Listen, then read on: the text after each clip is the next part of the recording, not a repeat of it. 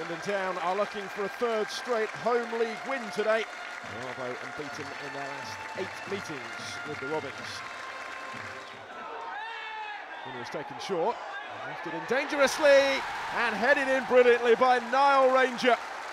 Swindon lead just before the half-hour mark. Ranger rising the highest. Really see some pace at his Peterborough. Try and respond here. Tomlin with the ball forward, flick through for Mark Little.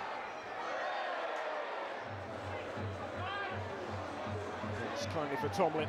Kicks his way into the area. It's a really good save. Teed up here for Tomlin. And it's off the angle of post and bar. And may yet come again though. The clearance is only as far as Mark Little. He returns it with a dangerous ball. Back in by a Jose, steered in by a Somba Longa who's offside. It's not going to count as a flag up. It really does open up for him. Yes, Kassim is still going and doubles the Swindon lead. 2-0 with 20 minutes to go. It might just be enough. A good deep ball.